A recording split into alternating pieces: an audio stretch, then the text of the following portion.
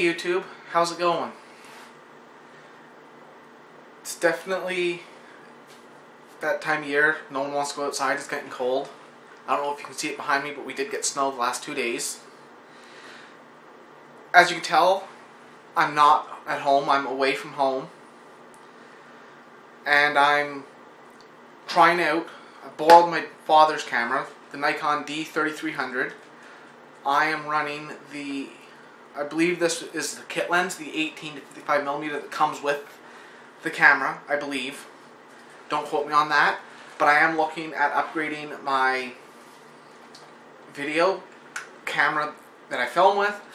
This is a potential option. I'm also looking at a few others. Luckily I lucked out and I can get hands-on experience with the Nikon D3300 opposed to going in looking at them in the store where you really can't do anything with them. But that's besides the point. In this video I do have a computer of somebody's. Not going to mention any names, but it's not working. They think they potentially have a virus issue. I haven't looked at it at all yet. I just have it plugged into Hydro, so let's go ahead. Let's take a look at it and see where that takes us and what comes of it. So this is going to be the first time booting the system up. Well, let's see what it's going to do.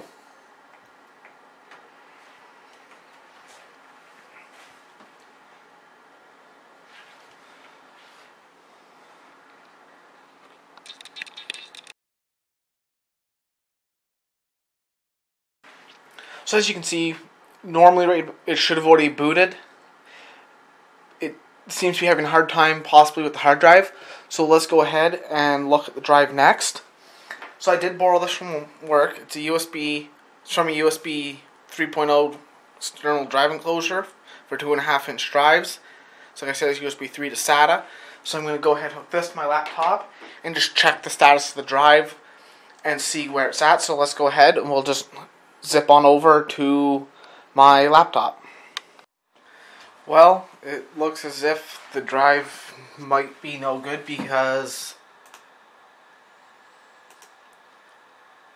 I'm having, I can't access the drive. I can hear a faint clicking from the drive, which indicates possible drive failure. It doesn't mean it's failing, but so far from what we've seen, the machine won't boot to the drive. The machine does detect that the drive, there is something there, but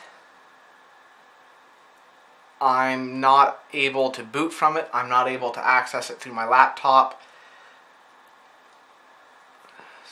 So I'm thinking this drive might be no good, and when I try to even check the health, it just keeps saying not responding when I try and rescan to detect the new drive.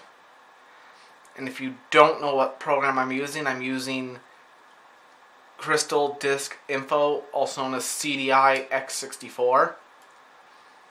So it's not detecting anything, so I think at this point it is a safe bet to say this drive is toast and this person needs a new hard drive. It's unfortunate, but it is what it is. So I'm going to go ahead and let them know, and they can go get me a new drive, or they can give me the money and I can go get a new drive, whichever they prefer. And then if they go ahead and have a new drive installed, there's potentially video coming, likely, maybe just a time lapse of getting Windows and all the drivers installed.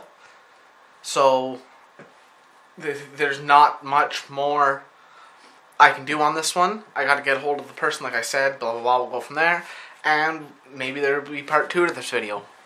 Who knows?